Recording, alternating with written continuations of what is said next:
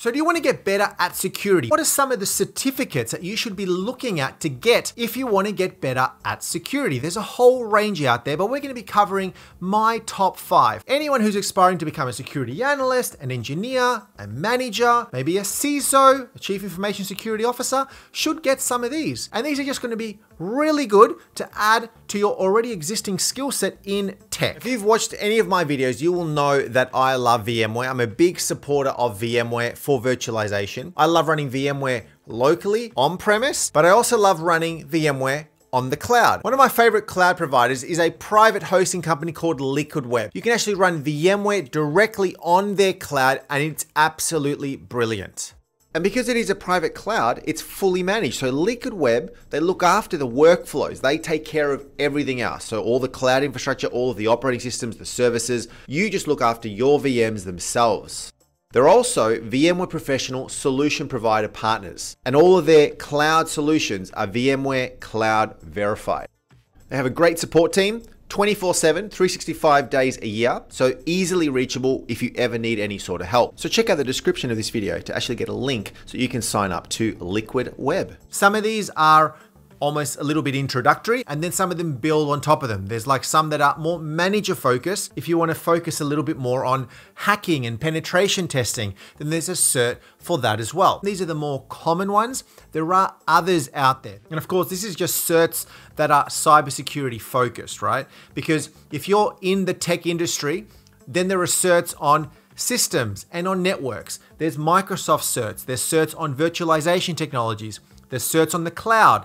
There's certs in networking. They're all good to have as well. So here are some of the more common certs that I recommend that you should be going for. The first is the CompTIA in security. Now, this particular cert is completely vendor neutral. It's not for a specific type of firewall, type of security product, but it's designed to validate some foundational skills and knowledge in info security. You then have to pass this Security Plus exam covering threats, attacks, vulnerabilities, technologies and tools, architecture and design, identity and access management, risk management, cryptography, and PKI. And to be eligible for this particular CompTIA security cert, you need to ideally have 2 years of experience in IT administration with a focus on security. So if you're an IT admin, a security person, a networking person who has had involvement in security at least for 2 years, then you can look at going for this one. The CISSP, or the Certified Information System Security Professional. This cert is one of the most widely recognized and respected certs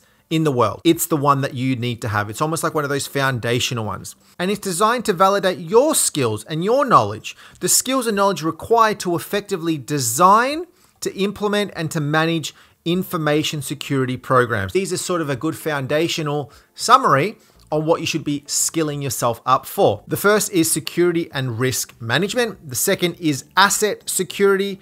Then we've got security architecture and engineering, communication network security, identity and assessment management, security assessment and testing, security operations, and software development security.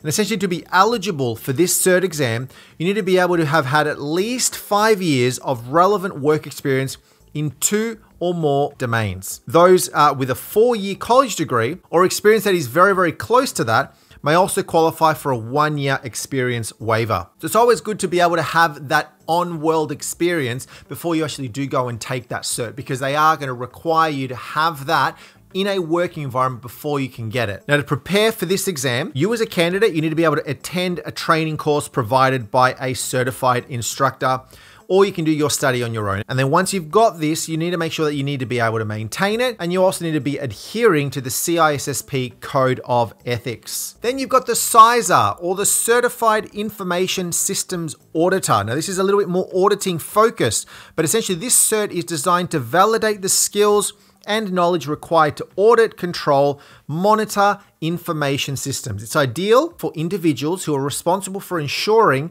the confidentiality, the integrity, and the availability of info systems, such as IT auditors, information security auditors, and information technology professionals. Now, this really depends on where you want to go in your career, but you may not actually want to get this one if you're not going to be doing any form of auditing. Now, to be able to pass this cert, you need to have at least one of these 5 domains, one of these 5 topics on information security auditing. First is understanding the information systems auditing process. What is that all about? Governance and the management of IT, understanding information system acquisition, development and implementation, information systems operations, maintenance and service management, and protection of information assets. You need to have at least 5 years of relevant work experience in information system auditing, control, or security. So at least if you got one of those, you're in a good position. The next is the CISM. I like the CISM, the Security Information Security Manager. This is a cert designed to validate the skills and knowledge required to develop and manage an enterprise information security program. This is now more management focused. This is going to be now aimed at leaders, at managers, heads of security, managers in security, your CISOs, your chief information security officers, and other forms of IT consultants. And to become a CISM certified professional, you must be able to pass, of course, the exam, covering a lot of different topics, including the security governance, information risk management, information security program development and management.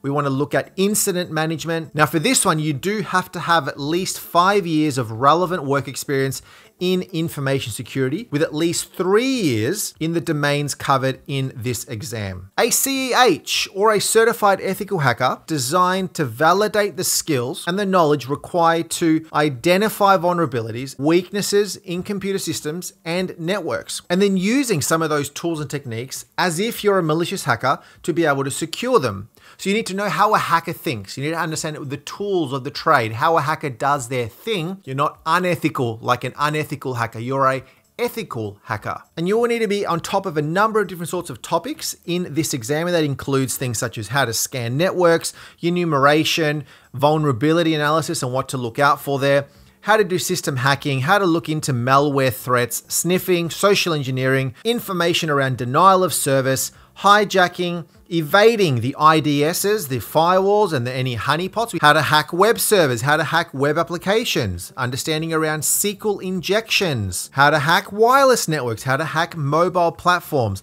IoT or the Internet of Things hackers. For this cert, you need to be able to prove that you have been working for at least 2 years in a relevant work experience, or that you go and actually do some authorized training course by a certified instructor. I always recommend getting yourself a lab. Get yourself a lab built, build yourself some Windows, some Linux servers on there, and then go and play around with some of the things that we've learned on here. Going and trying it yourself is the best way to learn. I mean, something that I love is Kali Linux, K-A-L-I. Build yourself a virtual machine with Kali Linux. There's a whole bunch of tools on there, and it's one of the greatest tools that you can use to learn some of the stuff in this ethical hacking course. If you want to become better at security, look at getting one of these 5. And of course, some of these will require you to have had the experience in the workplace in the first place to actually be able to do it and get the cert. Let me know down below which of these 5 you're looking at getting. And then maybe once you've got it, come back and let us know. Let me know your comments. We'll see you next time.